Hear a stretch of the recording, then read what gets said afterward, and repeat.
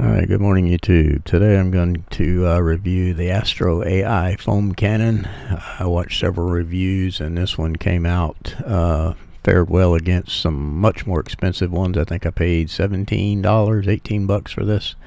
First one I got, I had problems with. I did what they said. This is the first one. Didn't appear to be anything wrong with it. I adjusted the knob on the top, what I'm holding it by.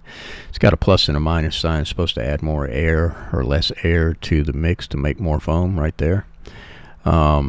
But it didn't seem to make any difference. The only way I could get it to foam up was walk way away from the car, and by that time the fan was so wide I was getting it everywhere. So something wasn't right.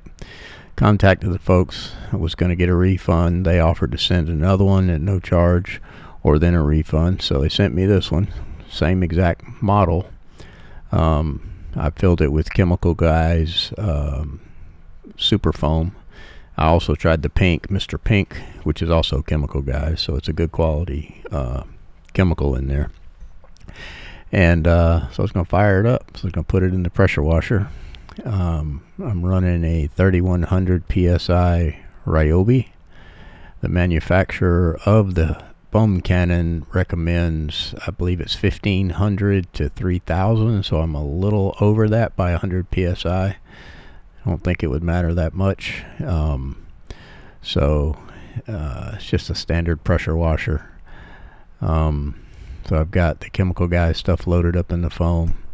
Gonna crank it up and see the difference. I have my black F-150 here, and then the wife's Lexus white. I figured I'd do both of them. The foam was obviously going to show up better on the black truck to see if you could see if it's how bad it runs or if it sticks or what it's going to do. I'd already rinsed the vehicles off. I just wanted to get them halfway clean before putting the foam on to see if it would stick like it claims. I've seen a lot of videos where it comes out really thick and seems to cling really good and then slowly run down, and I believe that's the point of the foam cannon, to kind of trap dirt and then have it rinse off so you don't have to use a cloth to end up scratching your paint.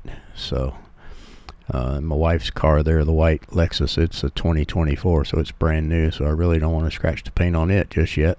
It's too new. Truck's a 2017. It's got some age in it, already has some scratches, but this was just for contrast purposes. So here we go. And as you can see right out of the bat, this is sticking to the car. I don't have the video of the previous one, but it was just coming out of there a soupy mess. It's a lot thicker. This is the results that I expected to see the first time. And I played around with the settings, could not seem to get it to achieve this thick sticking foam like it's doing now.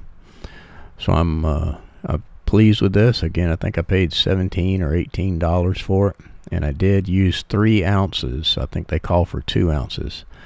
Maybe my problem all along was I wasn't using enough soap in the original one. I didn't find anything wrong with it, the original one, but the foam is just, it looks like shaving cream. It's sticking to it, and I believe that's the objective when you know you got it set right. So in all, I'm happy with the company, AstroAI, and their customer service that handled this and got me another one out. Even though, in hindsight, I think it was my fault for the soap mixture.